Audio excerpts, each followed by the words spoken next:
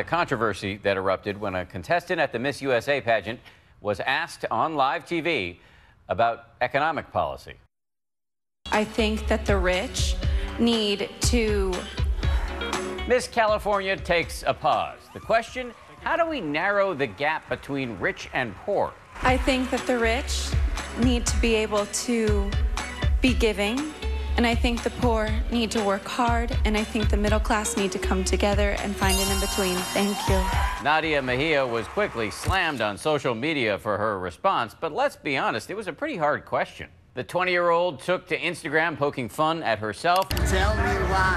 Why can't the USAC? I don't know about the economy. Of course, she's not the first beauty queen to flub. A fifth of Americans can't locate the U.S. on a world map. Why do you think this is?